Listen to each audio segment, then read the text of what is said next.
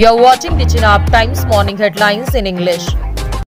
Rajouri accident, 1 killed, 56 injured, 6 critical. 1 person was killed while 56 passengers were injured in a road accident at Lam area of Nowshera subdivision of Rajouri. 56 persons were injured in this accident who have been shifted to hospital, officials said.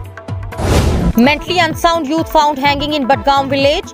A 23-year-old mentally unsound youth was found hanging at his home in Khag area of Badgaon on Monday morning.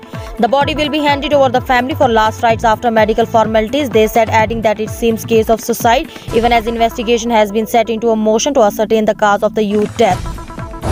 Jammu Kashmir government to start eviction proceeding against HCI, appoints a state officer for taking over possession of Centaur Hotel. In a significant development, the Jammu Kashmir government is set to begin the process for taking over possession of the Centaur Lakeview Hotel, Srinagar from Hotel Corporation of India. To begin with, the Jammu Kashmir government has appointed Fazlul Hasib, Additional Deputy Commissioner Srinagar, as a state officer for taking over possession of the premises of Centaur Lakeview Hotel. Kulgam youth dies in Saudi Arabia, family urges government to airlift body. The family of a Kulgam youth who died due to the suspected cardiac arrest in Saudi Arabia on Sunday has appealed government to bring back the body for last rite. He calls for a holistic development policy for Jammu Kashmir's tribal population in Lok Sabha. Ask GOI to ensure benefits of welfare schemes reach to tribals, seek regularization of tribal colonies in Jammu. The Jammu Kashmir National Conference Member of Parliament from Anantnag Hasnain Masoodi on Monday called for rolling out a comprehensive policy and a program for the emancipation of the tribal population of Jammu Kashmir. Ukraine says has proof Russian forces used banned cluster bombs.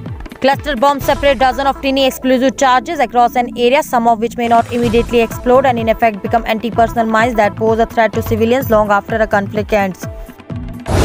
Oil surges 8% amid warnings of Russian supply shortages. Oil prices climbed 8% on Thursday, extending a series of wild daily swings. Oil prices climbed 8% on Thursday, extending a series of wild daily swings as the market rebounded from several days of losses, with a renewed focus on supply shortages in coming weeks due to the sanctions on Russia. Chhattisgarh University exam to be held in online blended mode. On the instructions of Chief Minister Bhupesh Baghel, the State Higher Education Department during the day issued guidelines directed universities to conduct remaining exam of the ongoing academic session in online or blended mode. UK says Russia deployed its private military firm to eastern Ukraine. Russia's Wagner Group has deployed its mercenaries to eastern Ukraine, the UK's Ministry of Defence said Monday, adding that over 1,000 would likely to take part in fighting following Russian setbacks. Rupee rises by 8 paisa to 76.16 against US dollar. The rupee appreciated 8 paisa to 76.16 against the US dollar on Monday, supported by positive domestic equities and a fall in global crude oil prices.